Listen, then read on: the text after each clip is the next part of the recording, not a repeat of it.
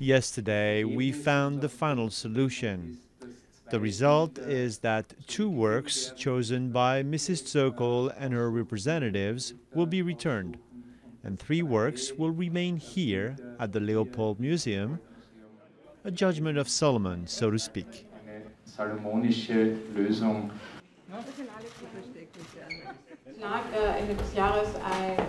Late last year, a very significant offer was put on the table. A sum of 20 million euros had been proposed.